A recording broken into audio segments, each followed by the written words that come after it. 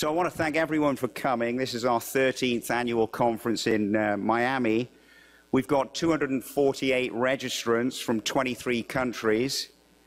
41% of attendees live in offshore jurisdictions and 59% live in big countries. The biggest source of attendees is the United States. So basically half of everyone who's registered lives in the United States. The second biggest source is the Cayman Islands with 17%. Then the British Virgin Islands with 11% of all attendees, Canada and the UK with 4% each. Other countries represented include Antigua and Barbuda, Austria, the Bahamas, Barbados, Belize, Bermuda, Bosnia and Herzegovina, Brazil, Costa Rica, Guernsey, Hong Kong, Ireland, the Isle of Man, Nigeria, Norway, Romania, Switzerland, and the Turks and Caicos Islands. My favorite description of our event is one that Washington, D.C.-based attorney Jack Blum, who I know is in attendance, gave to the Wall Street Journal for a profile in 2009. And his quote was, "It's like that famous bar in Star Wars where they all come together. The good guys, the bad guys, the seriously guilty, and they all exchange information on neutral territory." So in that vein, we've got attendees from many different areas of international finance, financial services providers, promoters of jurisdictions, bankers, business consultants, compliance officers, investigators, prosecutors, regulators, litigators, insolvency practitioners, and of course, tax collectors. We've 30 journalists registered to attend our event, including one Pulitzer Prize winner. And the journalists are from ABC News, BBC Radio, Bloomberg, Reuters, the Associated Press, Agencia EFE, the Wall Street Journal, BuzzFeed, representing the new media, the Organized Crime and Corruption Reporting Project, Swiss Radio, Handelszeitung of Switzerland, DN, which is Norway's business daily, Tax Notes, the Miami New Times, Pinnacle Media in the Cayman Islands, the American Interest, the Association of Certified Financial Crime Specialists, the Association of Certified Anti-Money Laundering Specialists, and we have filmmakers and documentary producers, including one from Hollywood. So basically, if anyone has a story to tell, there is an abundance of people to tell your story to. Our event is about international financial intelligence and investigations, always with an emphasis on offshore financial centers, which is what we specialize in. And, our sole aim is just to provide credible, accurate, and up-to-date information about different aspects of international finance to help you make better decisions, wherever you're coming from, buyers, providers, or investigators. In my opinion, this is the best agenda we've put on. For example, we have the former computer systems engineer for Liechtenstein's best-known fiduciary, who discovered how his boss, Professor Dr. Herbert Batliner, his professorship was honorary. Who knows about the doctor, but he has 2 doctorates and feels obligated to put it in the title of it before his name begins. The computer engineer discovered how his boss had amassed hundreds of millions of dollars of wealth just running, a Liechtenstein sort of trust operation. When settlers of trust died, he apparently transferred the assets to himself instead of the legal beneficiaries. Now, one of these two people went to prison, and it wasn't the guy who was accused of stealing hundreds of millions of dollars of client funds. It was the whistleblower. And actually, the alleged fraudster is very powerful. Money buys wealth. He's close to the Pope. I think he's close to the Austrian government. I think the Austrian government protects him. And this repulses me on many levels. And it's things like this that really give me the motivation to expose financial crime as an investigative journalist and, try to put on a, bloody good agenda that, I think has a lot of value to it and a lot of social value.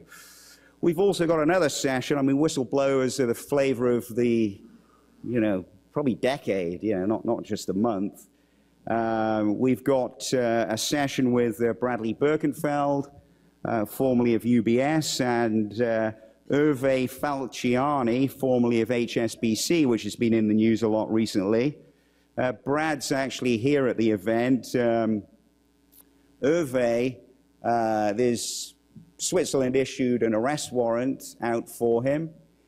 He wanted to physically attend, but he's going to be participating by Skype, because if he'd actually physically attended this event, we would have been left with a bizarre situation of the United States probably being forced by international law to arrest a Swiss tax whistleblower on US territory and send him off to Switzerland, which, irony doesn't really do that scenario justice.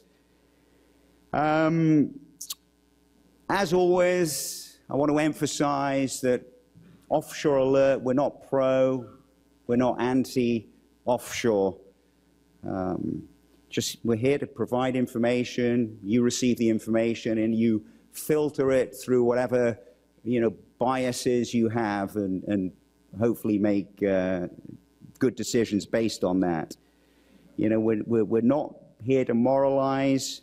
We're here to help you understand what's going on and stay on the right side of the law in an industry which is brutal and it's unforgiving.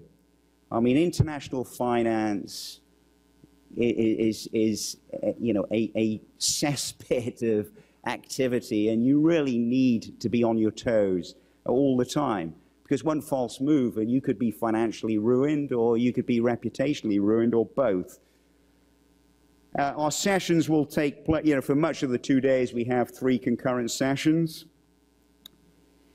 So they'll be taking place in 3 rooms. There's sort of this room, which is basically Salon 1 and 2 combined. So this is the main room. There's a room next door on your right, which is called Salon 3. And there's a room upstairs on the 3rd floor, which is a combination of the Lincoln and Lummus rooms. The morning and afternoon breaks will be held in the foyer, which is just outside this door, where I'm sure you've eaten and been drinking this morning for breakfast.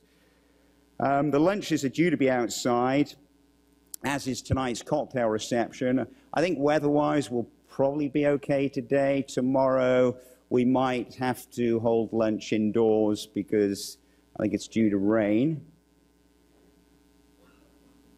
Details about where everything is being held are contained in your conference bags. There's a schedule. Also, I encourage everybody to download our conference app. We have an app for the first time this year. You can view the agenda. You can personalize the agenda. You can view all attendees. You can directly communicate with them, which is very important because, networking is an essential element of attending an event like this. You can participate in polls. We have various polls. That's anonymous. You don't have to worry about anybody knowing, whether you're pro-offshore or anti-offshore. It's strictly anonymous. You can upload and view photographs, and in order to encourage people to use this app, points are awarded every time you do something. At the end of the conference, we'll take the top 20 points leaders and we'll raffle, and 2 of them will win an Apple Watch. And these Apple Watches are due to arrive in 4 to 6 weeks, so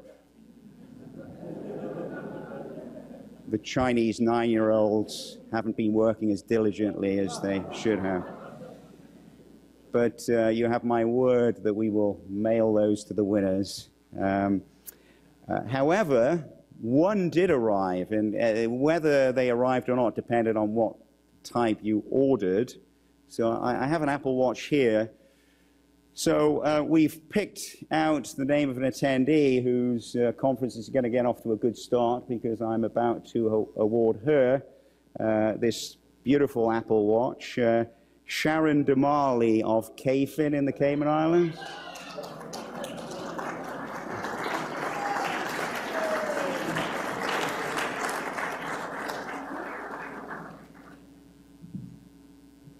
You want to get a photograph of this, Ben?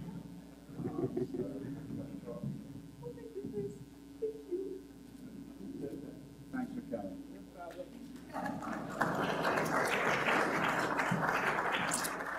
And that was not on behalf of OffshoreAlert, that was on behalf of all of our sponsors. And I never take any of our sponsors for granted. And these are the sponsors: Astigaraga Davis, Martin Kenny & Co., Nixon Peabody, Marchant Ozanne, Cayman Finance, PwC, Cobre & Kim, Baker Hostetler, GMMC and Associates, Norton Rose Fulbright, Faber Financial Group, Campbell's, Invest Barbados, Cayman National, Hush Blackwell, KK Forensic, BVI Finance, and Financial Forensic Services. The Wi-Fi code is KYC 2015. We keep printed material down to an absolute minimum. There's really no need for it. Who wants to be carrying a 20-pound bag around? I certainly don't. We're audio and video recording everything, so a couple of weeks typically after the conference ends, you'll receive an email with a username and password showing you where you can go to view videos and audio recordings of all of the sessions. So when you have a choice to make, when we're holding 3 concurrent sessions, just go to the one you want to physically attend. You won't miss out on the other 2. You'll be able to see them later. So that's it. I'd like to invite the first panelists. They're from the IRS. Dan Reeves is the moderator. He's the former head of the IRS's offshore unit, and he will introduce the other panelists.